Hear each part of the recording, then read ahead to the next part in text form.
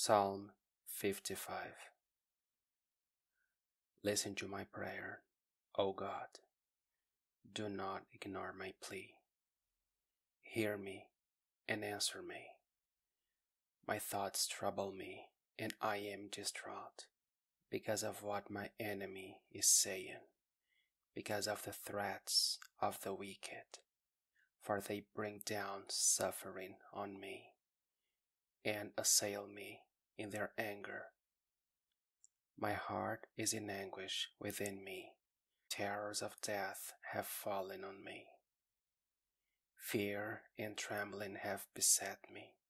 Horror has overwhelmed me. I said, "Oh, that I had the wings of a dove. I would fly away and be at rest. I would flee far away and stay in the desert. I would hurry to my place of shelter, far from the tempest and storm. Lord, confuse the wicked, confound their words, for I see violence and strife in the city.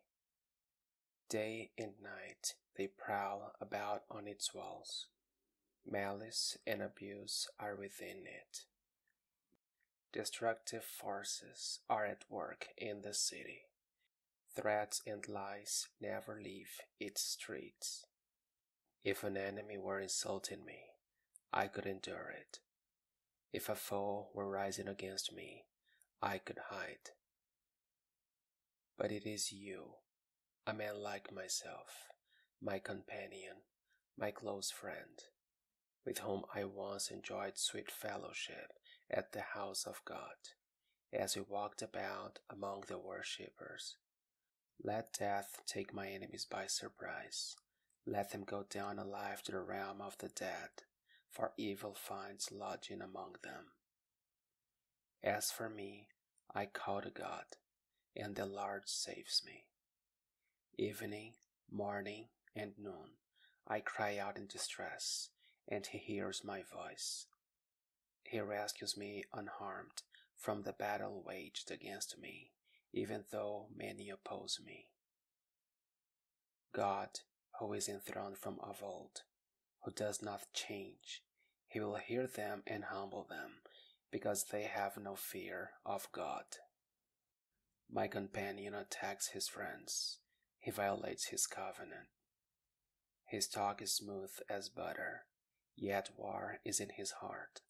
His words are more soothing than oil, yet they are drawn swords.